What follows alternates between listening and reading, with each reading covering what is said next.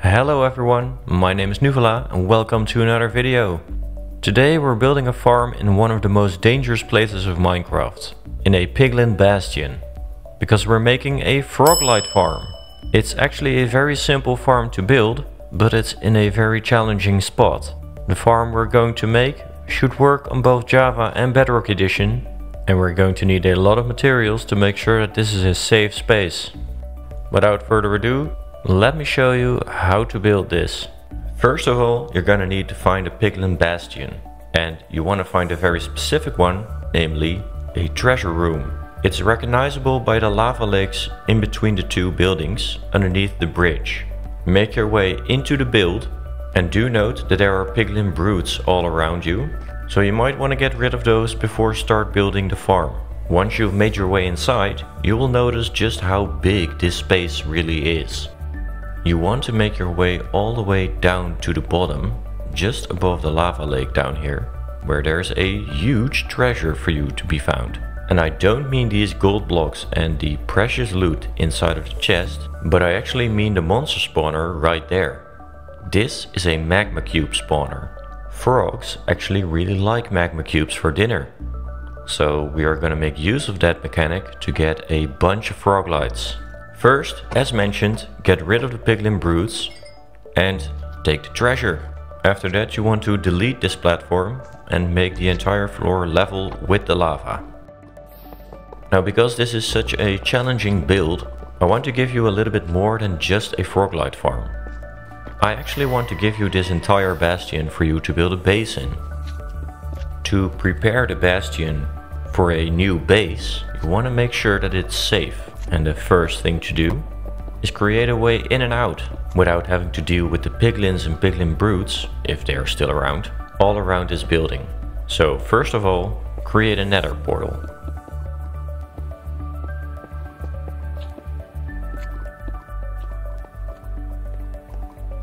Hop on through and see where it gets you in the overworld. Okay. That's a very interesting spot. Well, just for the purpose of this video, I'm gonna delete this. And let me see if there's any treasure. Well, not really. Okay, so what you want to do is you want to note the targeted block, and mainly the X and Z coordinate, because you want to break this portal. You want to make your way up to the surface and place a new nether portal on the exact same coordinates, light it up and get back into the bastion. We now have a safe way in and out of the Piglin Bastion. The next thing we are going to do is fill in the entire lava floor with black stained glass blocks. You also want to place glass blocks in place of these black stone blocks here as well, because those are still spawnable spaces for mobs, and we want to make sure that this entire floor is spawn proofed.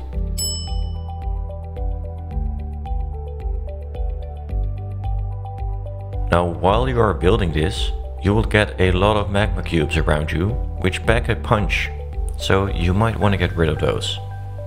Let me show you a way on how to disable this spawner in order for you to build the farm without having to deal with all of these magma cubes. You want to build a grid of 7 by 7 blocks with full blocks on each of the ends and glass blocks in between. I'm using nether blocks, but you can use any type of solid block you like.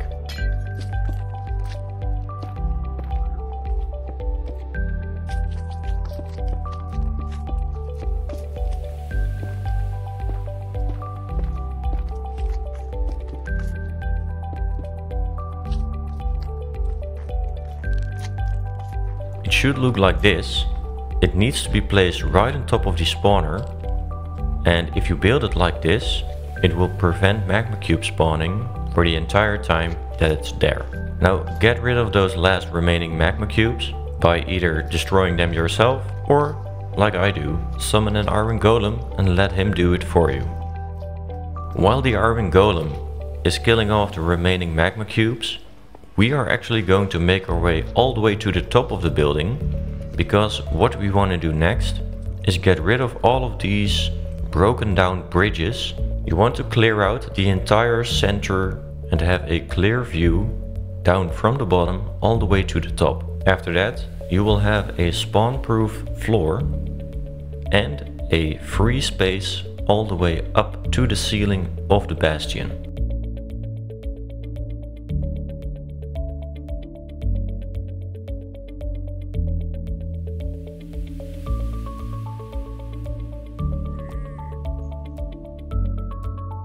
Next, you want to count up at least 24 blocks from the bottom, and from that level you want to fill in all of the walls using black stained glass paints. This will make sure that every single mob that is behind these glass walls will not be able to see you when you're operating the farm in the center court.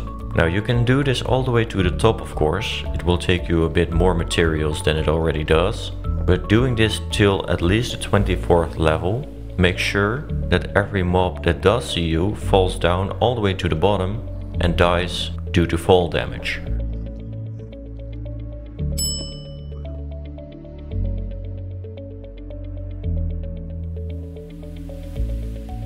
This is a very tedious process and will take quite some time, but trust me, it's worth it, because it gives you an entire bastion for you to build a base in.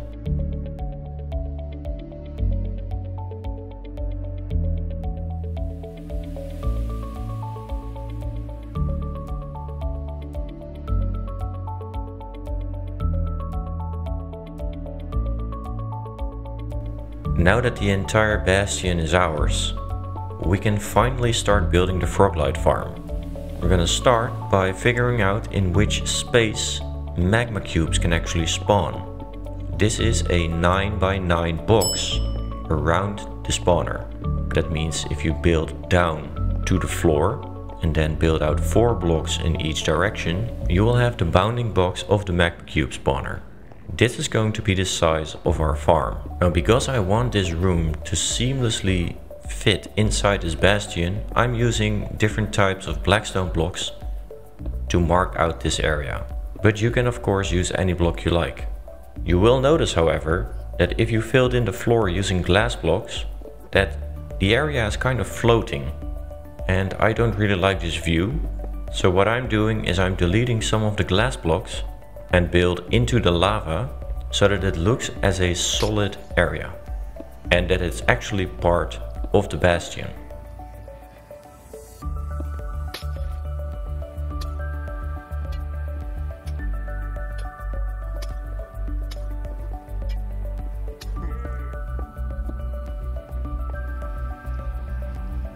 Next up is you want to make sure that the magma cubes that do spawn are all spawned inside of this box. So you want to build up these walls quite a bit, and completely in style of the bastion, you can make these walls different heights to make it look as if it's broken down a little bit. Vary the type of blackstone blocks you're using to give a bunch more texture to it and make sure that it really blends into the surrounding area. On top of each of these pillars you can place a stair or a slab to make sure that no mobs spawn on top of this, and to give it a little bit more detail as well.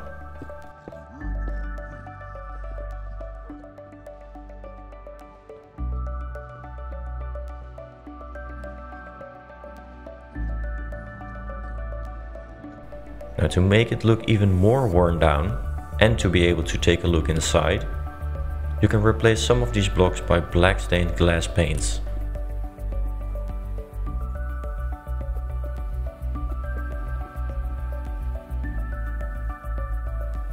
We are now going to prepare the area for the magma cubes to spawn. First, we want to get rid of the lava in the floor, because we need to build a collection system underneath the farm to collect all of the froglights.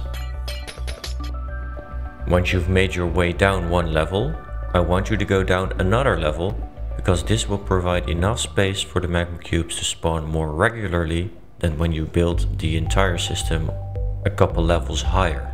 So you want to build downwards until you have 6 blocks free underneath the spawner.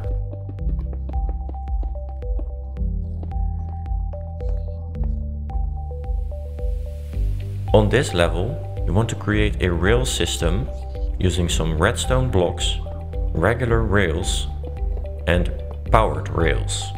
When you're standing in front of the farm, you want to start these tracks in the back corner on the left side.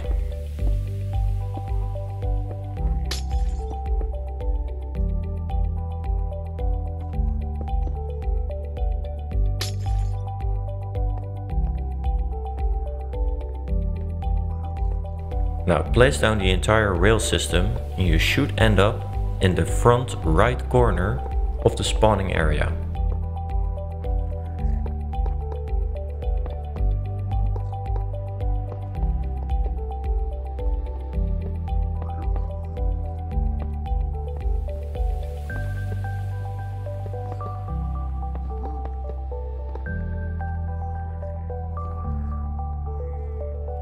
Next up, you can fill in the floor using blackstone blocks right on top of the rail system. And that's the first part of your collection system.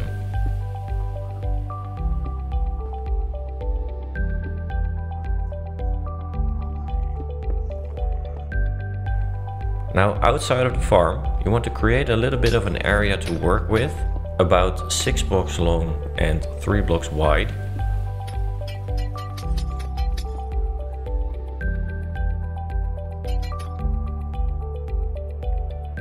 You want to place a chest right here with a hopper facing into it. You want to place a comparator behind the hopper just like this, with a full block behind it and a redstone torch attached to that. On top of this redstone torch you can place another block, and you can place a repeater in front of it. This repeater should light up. Now if you put a block in front of that one and then place a powered rail on top of the hopper, you will notice that the powered rail is powered on right now. When you put a hopper minecart on top of it, it should enter the rail system underneath the spawning room. However, you want to make sure that it is able to enter the space underneath the spawning platform, so you might want to delete this block. And as you can see right here, a slab in this case is also not suitable, so just leave this open. You can fill in the rest using some full blocks or some glass blocks if you like. Now when the minecart returns, it is sent out immediately again. But when the minecart has items in it, it will stop because the hopper underneath receives a signal of the comparator, which sends a signal to the back, turning off the redstone torch and turning off the redstone repeater. This turns off the powered rail, meaning that the minecart will stop. As soon as the minecart is empty again, the hopper is empty and the comparator turns off, turning on the system again, sending out the minecart. This is an automatic unloading station, and you can use this in pretty much any farm you like. Now that the auto unloading system is done, your collection system is all set up, you can get your frogs in. Do remember that there are 3 types of frogs: a cold, a temperate and a warm frog. If you want to get all 3 variants of froglights, you will need a frog of each type. Now the magma cube spawner will spawn small magma cubes, but also very big ones. The frogs are only able to eat the little ones, so we want to break up the big ones by placing down powdered snow, 1 level higher than the floor on which the frogs are. This powdered snow will freeze and kill the big magma cubes, breaking them down into smaller ones. The smaller ones will get eaten by the frogs, which automatically drops a froglight, which is then transported to the chest by the hopper minecart. After you've placed down the powdered snow, your farm is actually ready to go. So you can delete the grid on top of the spawner, which prevents magma cubes from spawning.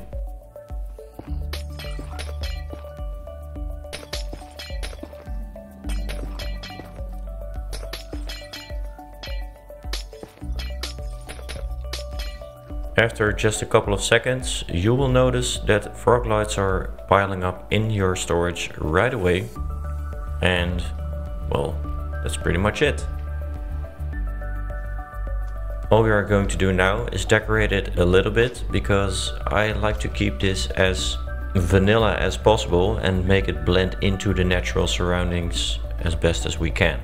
The first thing we are going to do is connect the spawner to the rest of the bastion by placing down a black stone wall with a chain and another wall on top of it, on top of the spawner. Place a full block on top of that, a stair facing towards the wall, an upside down stair connected to that with a slab on top, a full block attached to that, then a slab attached to that again with a slab underneath, and then connect it to the wall.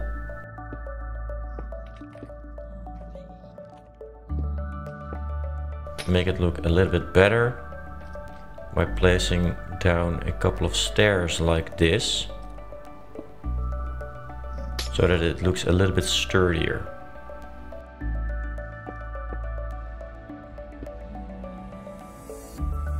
This is it. This is all you need to do. Now, using a little bit more blackstone, we can use it to cover up the automatic unloader, because let's be honest, this isn't very nice to look at.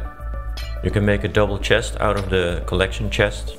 Make sure that you put upside down stairs on top of it so that you can still open it.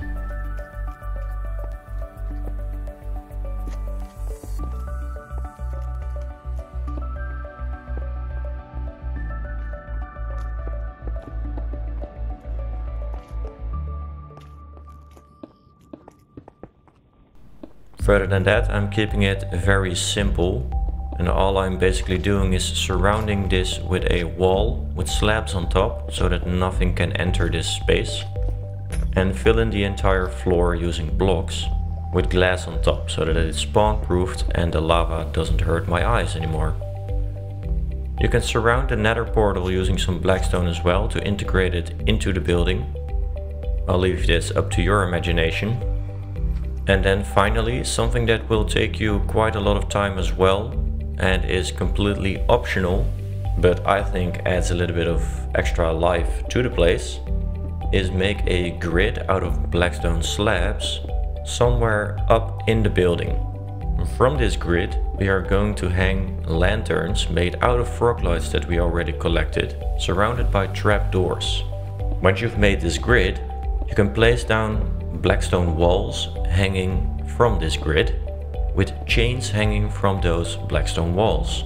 These chains can be anything up to 4 chains to, let's say, 11 or 12 chains long, and vary all throughout this grid.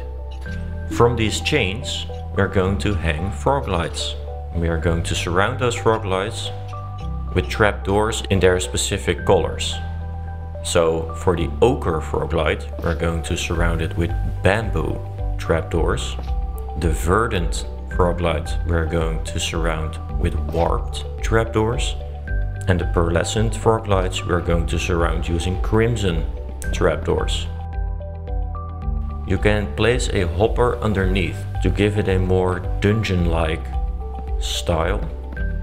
And what you want to do is hang chains from all of these blackstone walls suspended on the grid on top, and place down froglights of the various types at different levels, and surround all of these with the trapdoors as I mentioned. This will give a very cool effect when you walk into the farm after it's done. It's a lot of work, but I think it's worth it. Anyway, that's it for me. Enjoy your new Froglight farm. Leave a like if you enjoyed the video. Leave a comment if you have any questions. And stick around. Consider subscribing. I would love to see your new Piglin Bastion bases in our Discord channel. Feel free to join that via the link in the description. And if you become a YouTube member, you will get access to all world downloads of all of my builds. So yeah, have a great day and see you in the next one. Cheers!